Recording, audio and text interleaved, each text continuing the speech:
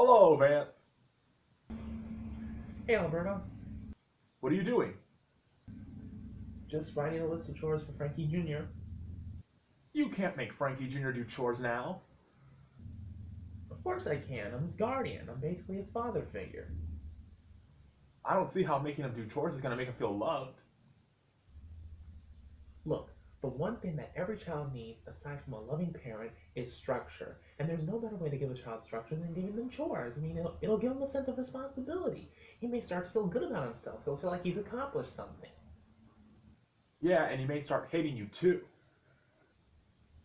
Look, as parents and parental figures, we're supposed to do what is best for our kids, not what's easiest for us.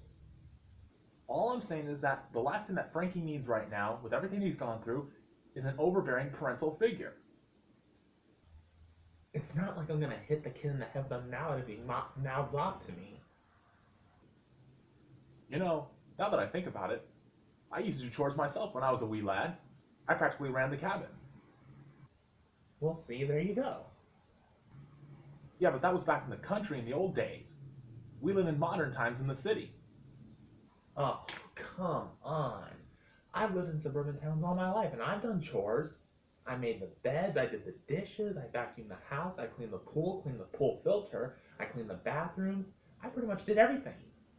Wow, did you grow up in the Marine Corps? No, I lived with my father. Oh, Well, that's just about it. I'm gonna give this list to Frankie and make sure he gets started right away. He's not gonna spend all day watching television. be wise, Vance. Be wise. I hope Vance knows what he's doing. I mean, the last thing that we want is for Frankie Jr. to grow up to be just like his father when he had that abnormal brain.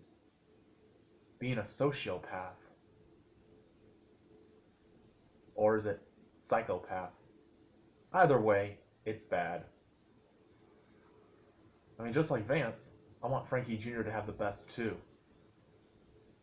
I can only pray that he does have the best. Indeed, the best.